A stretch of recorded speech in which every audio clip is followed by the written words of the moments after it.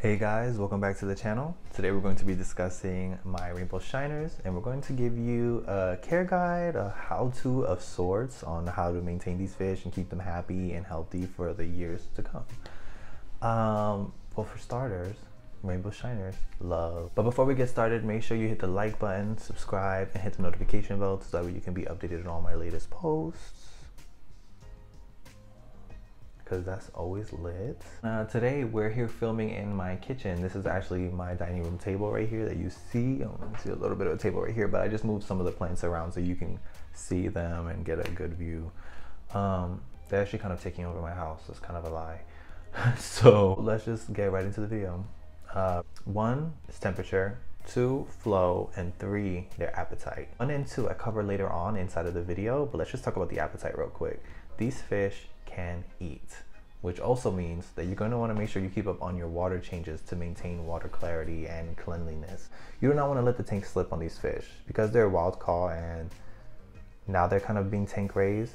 They're kind of not used to experiencing ammonia and stuff like that. So I feel like if they were to experience it, they wouldn't handle it that well. That being said, I feel like I did have an ammonia spike in that tank, just a little bit of ammonia nitrates. And they actually did pretty well, surprisingly. The only thing that kind of didn't do too well was some of my gobies.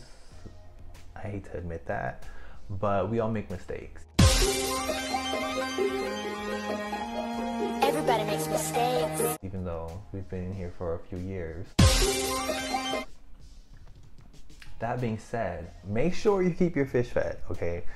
Rainbow shiners love to eat. I noticed that when they don't eat, they actually get very aggravated and they'll fight like a lot of the fish in the tank. They won't actually fight them, but they'll fight each other, and then they'll nip on some of the other fins in the tank sometimes. Like I noticed to my long fin white cloud mountain minnows, some of their fins were like nipped a little bit, and it was because they're red, and the red fins look like the red pellets that I feed the fish. So every now and then they would just be like, let me eat that because it looks tasty. But make sure you keep your rainbow shiners fed, guys. It's not a joke. Hello everyone. Today I'm feeding my tank, this 40-gallon tank, fluval bug bites. The beautiful blue fish that you see right there in the center and to the left is they are my rainbow shiners. The duller ones are the females, but they still get very beautiful and colorful. They have a beautiful sunset stripe that just goes right down. It kind of glows like a neon tetra stripe does. But they're just so beautiful. I'm so in love with them, and they capture my eye every time I walk by the tank, and they literally demand my attention. Whenever they see me, just a peek, they come up to the front of the tank and they greet me. This is them looking for food. This is my male right here. I only have 2 males in this tank and 4 females, so 6 in total. Look at him like trying to bite around. So adorable. They literally shine from across the room, and as you're staring at them, it's kind of hard to stop looking at the tank. I probably look at this tank for 30 minutes. Well, anywhere from 20 minutes to an hour. It's not even a joke. I am so in love with this tank and the fish inside of it that they keep me entertained for a very long time. Up top right here is my dominant male. You can tell because he's kind of like a cherry red, like a beautiful pink raspberry color along with those blues and purples, and I guess you can kind of see why they call them a rainbow shiner. Like, it looks like they have almost every single color except I guess green. But yeah, that lateral stripe that you see going down from the face to the tail, it's literally glowing. You guys can see that, right? It looks like a sunset or like a cherry beam or like some type of like energy field from like an anime or something weird. But you know, they're beautiful. I honestly couldn't catch the male up top that well because he was shining so bright that his colors were like reflecting the light back at the camera so strong and intensely. In person, they're truly a sight to behold. I truly recommend this fish to anybody who knows how to keep a subtropical tank, which means a cool water tank, colder on the colder side. I noticed these fish really thrive in on a constant temperature of 72 degrees Fahrenheit. In their natural habitat in the summer, obviously temperatures rise, so it is natural for them to go through a warmer period in nature and at home. So if you want, you can replicate that in the summer. I noticed that mine were exhibiting breeding behavior now in January. And that only happened because I actually have the heater next to this tank. The heaters in my house run when I turn them on, but I can't control which one turns on, so all the ones in the house turn on. So the one inside of my fish room kind of heats the tanks up a bit, so I have to be careful with that and make sure that it doesn't get too hot. But it didn't really get that warm at most. I think it went up to 74 or 75 degrees, and the rainbow shiners started getting super red and cherry like. But here you can see them in the morning right before I turn the light on. And this is them just chilling around. You can see the two males swimming around looking so beautiful. That blue is stunning, and it sometimes turns into purple. I don't know if you can tell that it's like a bluish purple right now. That red horizontal line that they have is like quiet. And it's very beautiful magenta-y appearance. Now the difference between the male and the females are the males are very colorful and a little thinner and robust. And the males like to chase the females around. The females are way thicker, a little duller, but can get very beautiful as well. Like the female on the right is showing some blues and pinks, kind of like the males. They really give the males some competition. I actually see sometimes that they would confuse me when they were younger. They would both kind of just like look the same, but now that they're older, you can clearly tell them apart. Female fish are usually thicker than their male counterparts because they have to hold hundreds of eggs. And come breeding time, they will release the eggs into the water column and into the rocks, and the males will go and fertilize them externally. One last thing to keep in mind, guys, is that this fish really loves a high flow. You need to have a turnover rate of about 10 to 12 times of what's going on inside that tank. I know that sounds crazy, but it's possible. You can definitely do it. Get a power head, get something, and you will be rewarded. These fish literally chase the current. I bet you if there was like a waterfall system and they had arms or something, they would try to climb up that bee, okay? This picture right here is a still of my males, and you can see how beautiful they get. And this is a video right here, one of my males chowing down on some Rapashi Soylent Green. I put that in there for the gobies, but the minnows and the shiners really enjoy it as well. Also, guys, I've had great success with this fish. This was my first time owning rainbow shiners, and I got them way back in June or July, and it is now January, the end of January, about to be February, and they're still healthy and beautiful and still rewarding me with their beauty till this day. I recommend this fish to anyone. All you need to do is make sure you keep the water cool, make sure you keep the water clean, and make sure you keep the flow and current strong. They love all of those three things, and you will see greatness.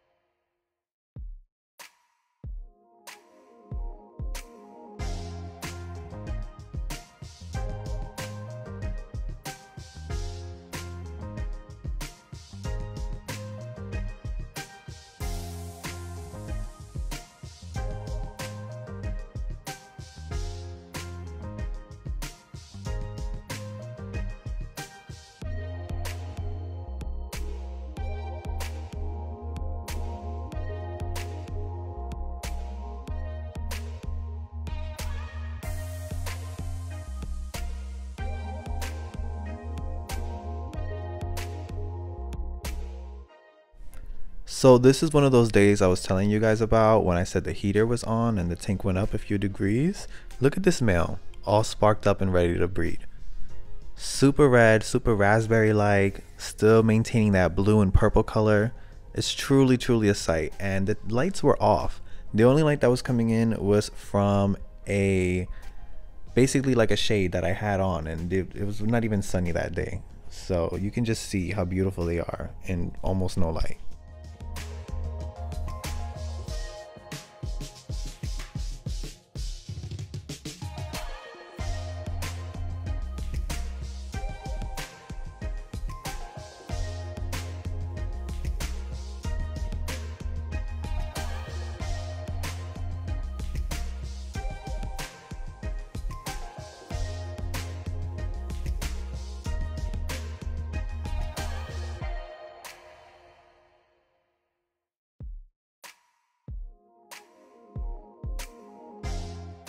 One thing anyone can appreciate about this fish is that they are very tight schoolers, and I would want to say maybe 90% of the time they are together. You will not really see them apart.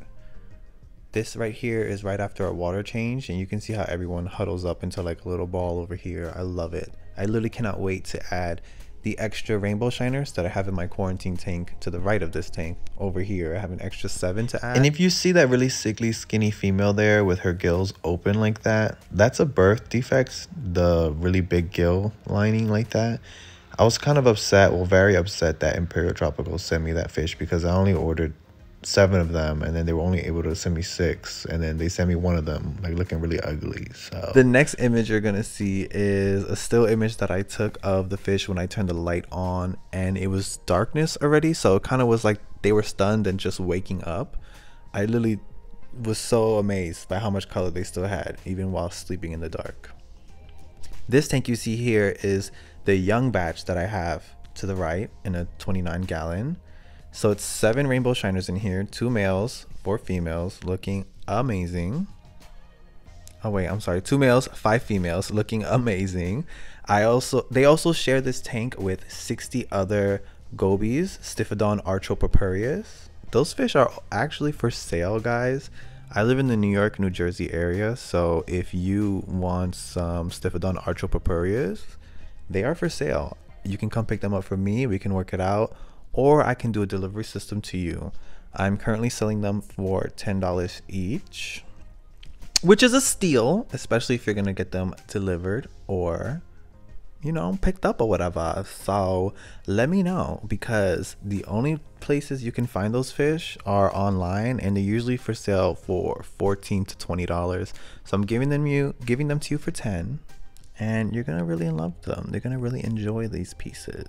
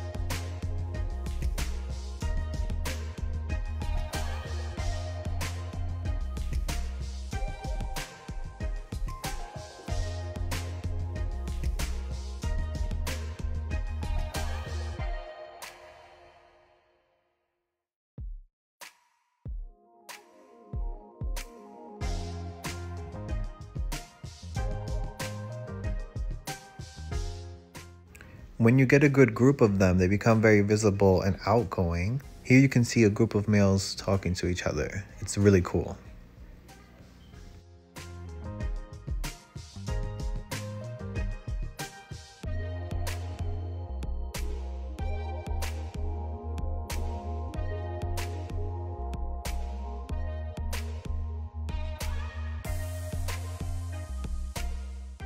And this is what the gobies will turn into after a few months of maturing.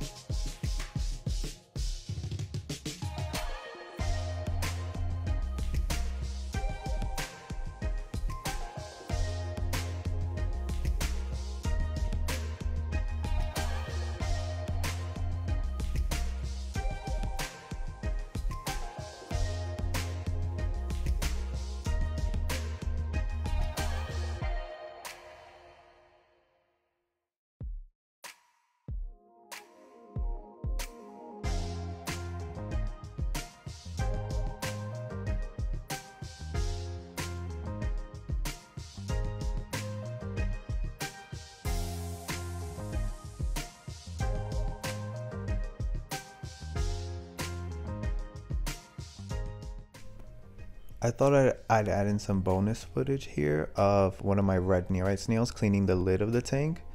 Its shell's peering back into the water, and it's kind of like a reverse shark fin peering out of water.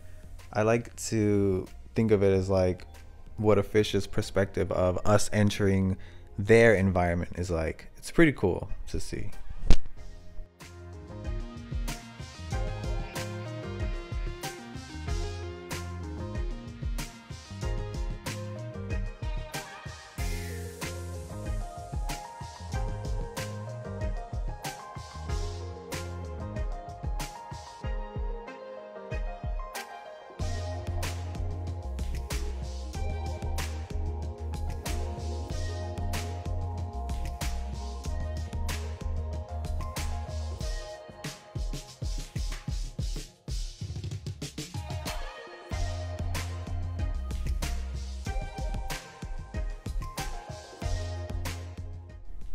Aren't these young rainbow shiners beautiful? Let me know what you guys think down below in the comments of my rainbow shiners, the young rainbow shiners.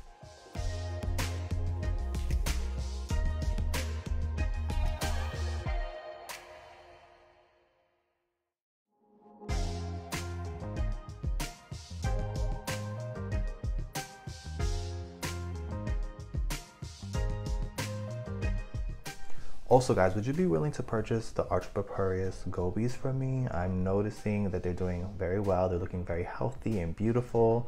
They're culling up very nicely. I've had them for about 2 months now in quarantine. I've done the medication trio and the levamisole treatment to make sure that they're completely dewormed, and they're looking amazing. Just make sure you hit me up on my Instagram if you're interested. This is in the New York, New Jersey area. I will be more than happy to deliver them to you, or you can come pick them up from me. We can just work out a price for everything like that. So hit me up. I have 60 of them. I don't want the stock to just disappear so quickly. Hopefully everything just goes by quickly because I'm really trying to get rid of them. I guess that's basically it. We're signing off now. So peace. First of all, y'all see that? Do y'all like that? I've been watching JTV a lot. It's a YouTube channel on here on jewels, and I'm just like so inspired to collect jewelry now. The top ring is a Ethiopian opal, and the bottom is chromium diopside crystals. Beautiful, beautiful as a motherfucker.